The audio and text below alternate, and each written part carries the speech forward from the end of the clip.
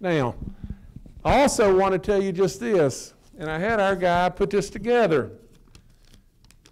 Now, the great Tom Smith, and he's a great, great man, and he is incredibly talented, and we're so blessed to have him, it's off the chart.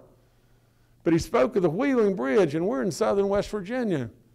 And while we think the Wheeling Bridge is great and important, we again have been scared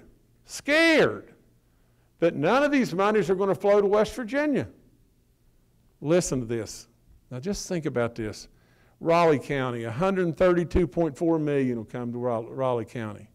Wyoming County, $177.6 million. Mercer County, $116 million. Fayette County, where we've been said, oh, there's no money coming to Fayette County, $46.3 million.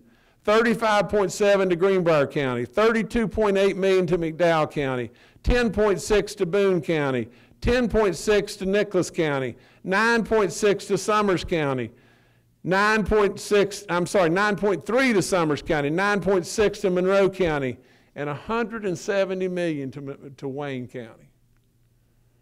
212 projects in southern West Virginia, $750 million.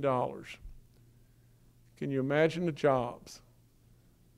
That's really what's happening right in front of us right now. You've been told things that are just flat wrong. You've been scared in some ways.